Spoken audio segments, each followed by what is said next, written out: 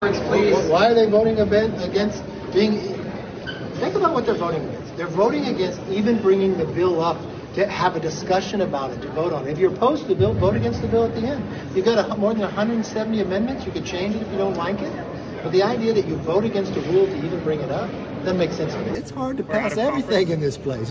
Speaker McCarthy, who is slow-walking government funding bills one by one, has only passed 1 of 12. I'm a former professor, so I know what 1 of 12 means.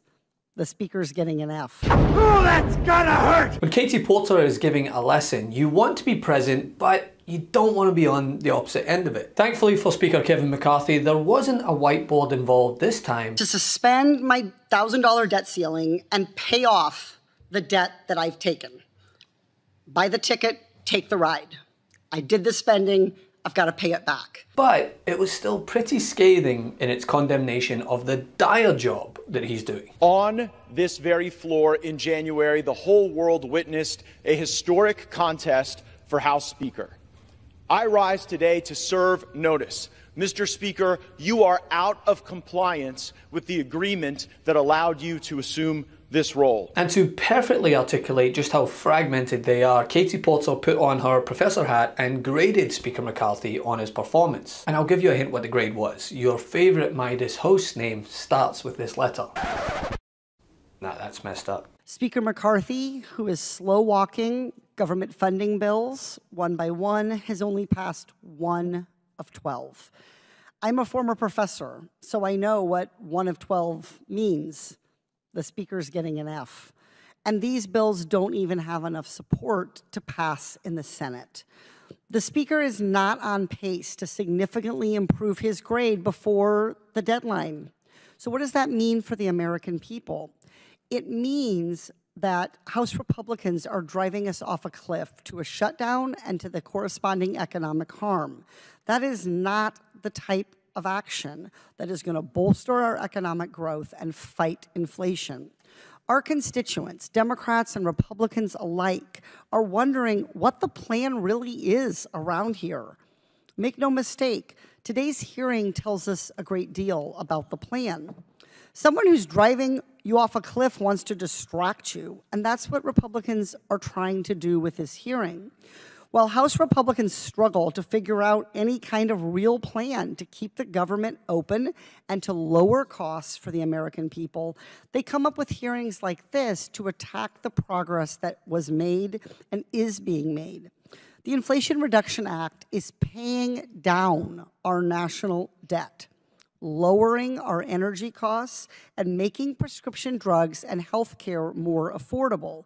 It's a testament to what happens when Washington stops delays, gets to work, and makes a genuine effort to address problems that Americans are facing.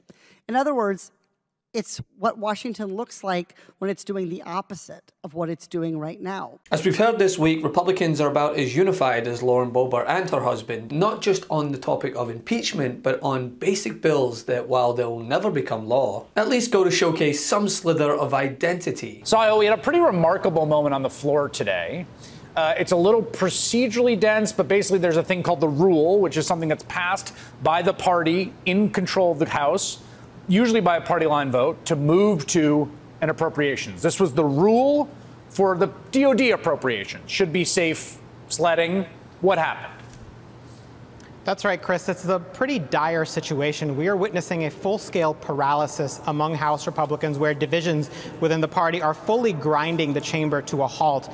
They are not able to pass long-term government funding bills. They're not able to pass a short-term government funding bill, even though it is loaded up with conservative priorities that the hard right wants. And they're not even able to pass this so-called rule to debate a defense funding bill that they support. And the reason is these hard right Republicans want assurances from Speaker McCarthy about how this appropriations process is going to end once it gets to President Biden's desk. Assurances that Speaker McCarthy is simply in no position to make. They control the House, Democrats control the Senate, Democrats control the White House. Now it gets even worse, Chris, because what Republicans are fighting about is bills that have no chance of becoming law. This is simply a messaging bill. All these bills we're talking about are just messaging bills that, if passed, would represent the House Republicans' opening bid for negotiations. If these hard right members on the Republican conference are unhappy with what's in them now, they're going to to be even more unhappy with what's in them by the time they end up making it to President Biden's desk. And that's where Speaker McCarthy's Rubik's Cube is. There is no way, it seems at this moment, for him to bridge that divide.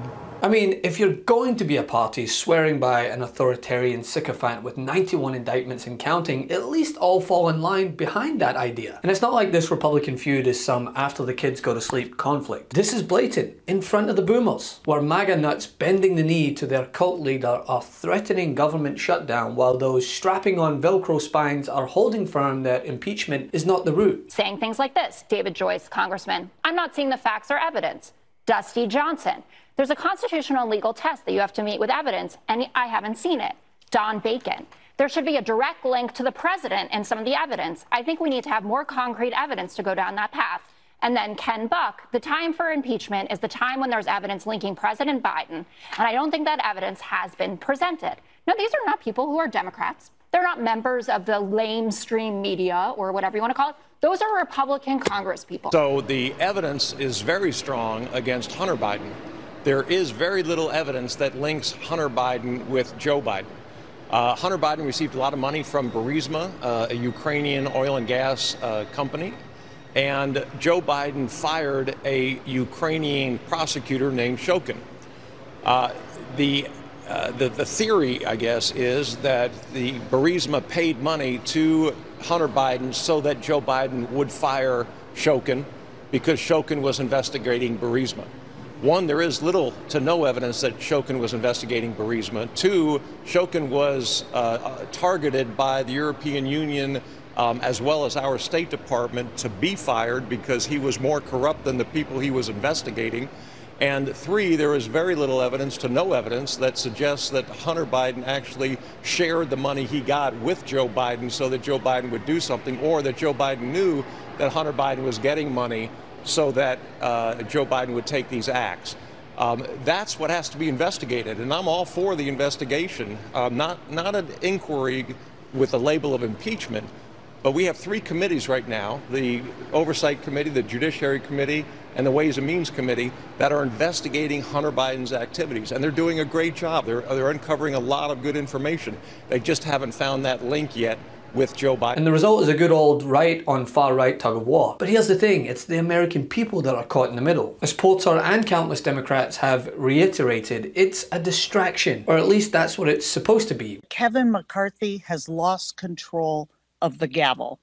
With this announcement today, he has proved beyond a shadow of a doubt that the Republican conference is controlled by conspiracy theorists, devoid of reasonable voices that are coming here to govern and solve problems. Donald Trump is the ultimate puppet master. Marjorie Taylor Greene is calling the shots.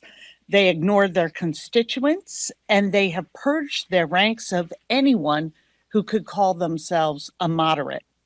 If there were moderates left, where are they? Why haven't they demanded a vote? Why haven't they come out and called this a distraction, a gross political stunt? Why? Because MAGA extremists are running the House. But now, not only are the American people able to see the shit show that is the modern GOP politics, while the infighting's going on, Democrats, well, they're continuing to prioritize the American people. This is a clown show, and these clowns, along with Donald Trump, over Donald Trump's 4 years in the White House, spent more money over 4 years than any Congress ever spent in the history of this country or any other country. They accumulated $8 trillion. These people who are now saying, we're going to go to the barricades and shut down the government because he won't cut spending. These are the people that were part of Donald Trump adding $8.2 trillion to the national debt over 4 years. Hey, Midas Mighty, love this report? Continue the conversation by following us on Instagram @MeidasTouch to keep up with the most important news of the day. What are you waiting for? Follow us now.